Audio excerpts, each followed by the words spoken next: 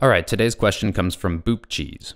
Did you ever have the issue of not knowing how to come up with code? I've been teaching myself for about a year and a half, originally steering myself towards the MERN stack for almost pure JS, and I can totally understand the language for the most part, but I can't think of the code required to flesh something out.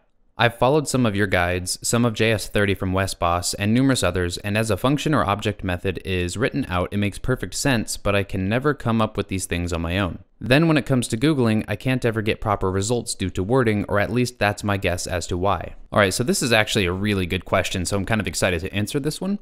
The problem that Boop Cheese is facing here is actually a very common problem, and probably one of the most important things you have to get over as a developer. So what this probably most likely stems from in most people's cases is watching a lot of tutorials and following a lot of guides, but not spending enough time creating things on your own. And you have to have that proper balance between the two. And it's just like anything else, you have to exercise your ability to come up with code. You have to exercise your ability to solve problems yourself without the help of others.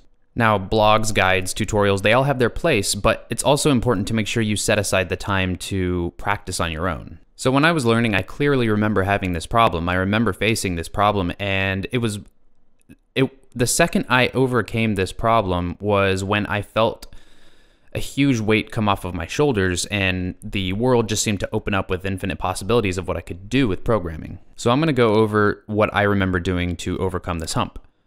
And the first thing that I remember doing is code challenges.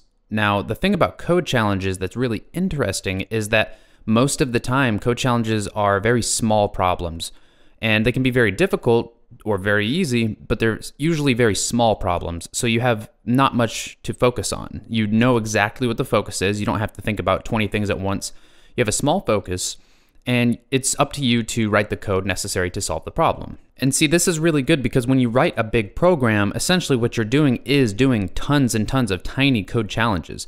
You're breaking down the program into code challenges, and then you're solving each individual code challenge until you have a full piece of software. So it's actually been a while since I've been on Code Wars, but this was the website I used to use back in the day. So I'm on Code Wars dashboard right now, and you can see you can select the language you want to focus on. And in my case, I focus mostly on JavaScript, but I also selected these other languages as well because I was practicing in those as well. And what you can do is select your language, and you can train. And you can see there's like a score. If I go to my profile, it's sort of like a social media website for code challenges. They have all these different features. I'm not entirely familiar with all of them, but there are quite a few. You can link your GitHub and your Twitter and your LinkedIn, which is good because potential employer might come across your profile because this is kind of a popular website. But if I go over here and click Kata, I can go scroll down this list and select different code challenges. And you can see you can filter by tags, and this Q is actually a difficulty level, and 8Q I believe is the easiest, and it goes all the way down to 1Q, which is the most difficult. So you can kind of work your way all the way to the most difficult level, which is actually a very, very good exercise to getting better at this particular problem that Boop Cheese is having. So that was codewars.com, and I'm going to put a link in the description for you. Now let's move on to the next point I wanted to make. The next point is do beginner practice projects. Now I'm going to put a link in the description. Look for this link. It's going to give just an enormous amount of resources for coming up with beginner project ideas. Now here's the thing about beginner projects.